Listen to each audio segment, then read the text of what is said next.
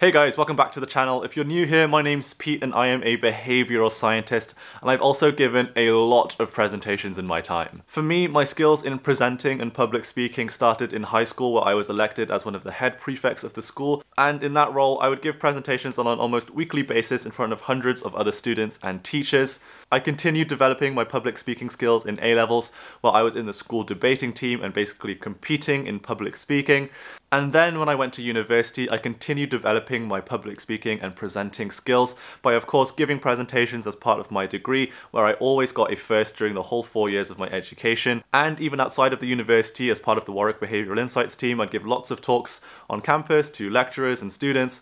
And over the last year, since starting this YouTube channel, people have asked me to speak at their school, at universities, or even at online conferences. And so I say all of this not to brag, but just to convey to you that by this point I am a very confident and well-experienced public speaker. And so I wanted to make this video to help some people who maybe don't feel so confident when it comes to public speaking and presenting, and give you some of the tips that I've learned over the years that I think can really help everyone give excellent presentations every single time. Now, because I am a behavioral scientist and a psychologist, I tend to analyze everything through the lens of psychology and behavioral science, and so I'm going to be linking the advice I give you today to the actual psychology behind it. So hopefully you find this video interesting and useful. Let's jump into it. Okay, so the first tip is a general one, which is just to reduce the cognitive load of your presentation. Cognitive load is just a fancy behavioral science term, which basically means how hard your brain has to work in order to do the task that you're doing. You can think of cognitive load on a spectrum. Think of like Fermat's last theorem, a really hard maths problem. That's like very high cognitive load. You have to think really hard to solve that kind of problem.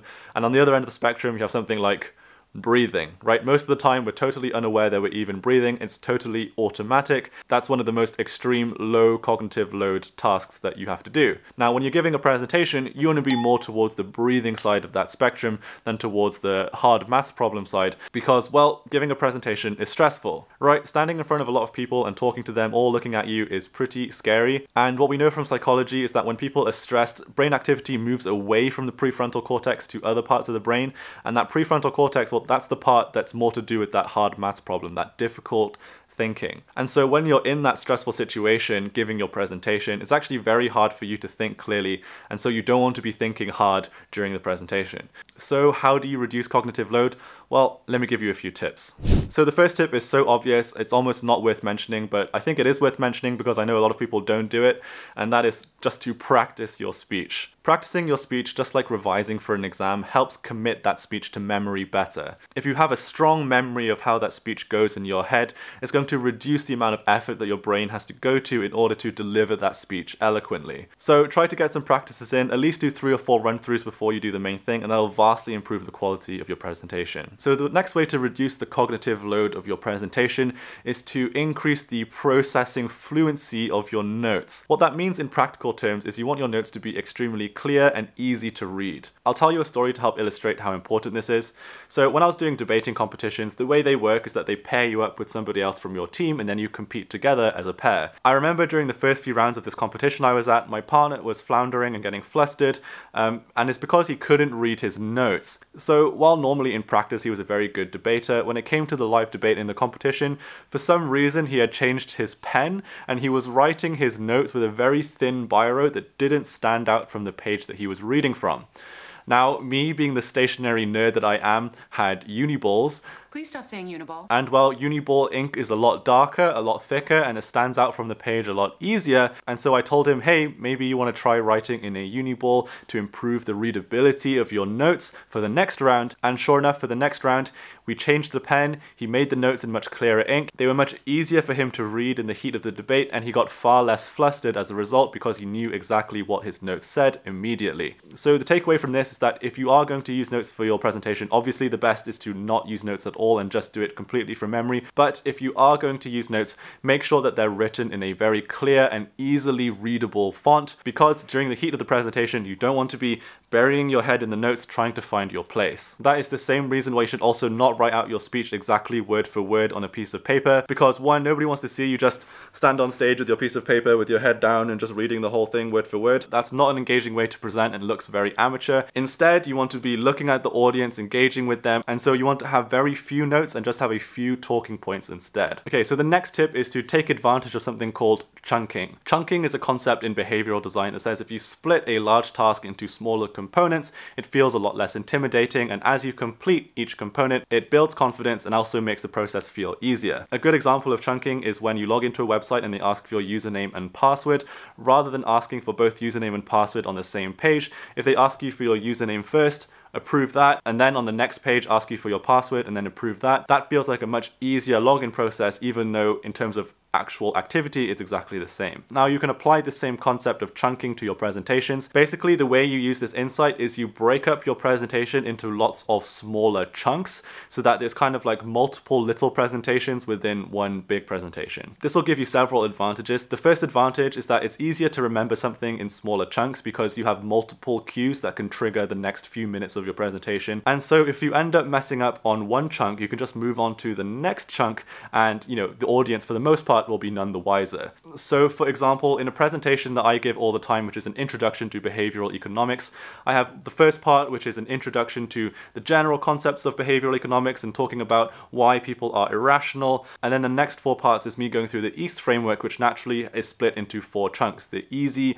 attractive, social, and timely chunks. And so when I give these presentations, I do the introduction, I nail that part, that builds my confidence, and then I move on to the easy part of the presentation, and if I nail that, that builds my confidence, then I move on to the A, S, and T, and so on, and every time I complete a chunk, it builds my confidence, and also it's easier for me to remember because I have this very clear, separated, chunked structure to my presentation. Okay, so the next tip is just to dress up and look really good. I think a lot of people underweight how important it is to look good in your presentations, but from behavioral science we know there's this thing called the halo effect. Now what the halo effect means in this context is that if you look really good in your presentation, then people are much less likely to judge you harshly. I'm not saying you should do anything drastic like get big surgeries or something just because you have to give presentations, but there are lots of little things that you can do to dramatically improve your appearance, at least in the short term. You can cut your nails, take a shower, wear nice clothes, do your hair. These things really do make a difference because research shows that when people who look good mess up, they're judged much less harshly than people who look bad. Now, obviously the best outcome is that you just nail the presentation straight off the bat and so your appearance doesn't make much of a difference. But if you do end up messing up at some point in your presentation, which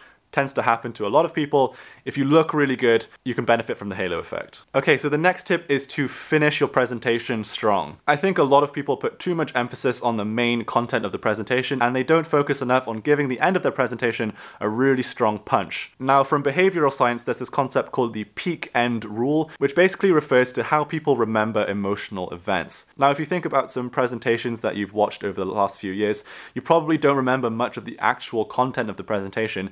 Instead, what you really remember is just how that presentation made you feel. Now, from research in behavioral science, we know what parts of an experience are most likely to impact people's memory of the event, and so the peak emotional experience tends to be remembered the most. That could be the scariest moment, the saddest moment, the happiest moment, or the funniest moment, but then also the end of an experience is extremely important. How people feel at the end of your presentation will have a big impact on how they remember how the presentation went. And so when you're designing a presentation, really try and finish strong so you can take advantage of how people remember events. Okay, and the final tip is to just not worry too much if you mess up during your presentation. There's something in psychology called the pratfall effect, which shows that when people make small errors, it actually makes them more likable. So if you're giving a presentation and you stumble over your words a bit, or you lose your place a bit, or maybe you have to take a few seconds to remember what's the next thing you have to say, it's actually okay. Don't let it fluster you too much, don't let it bother you too much, because it just makes you more human and actually makes people like you a little bit more. Now, obviously, if the whole thing's a train wreck from start to finish, then,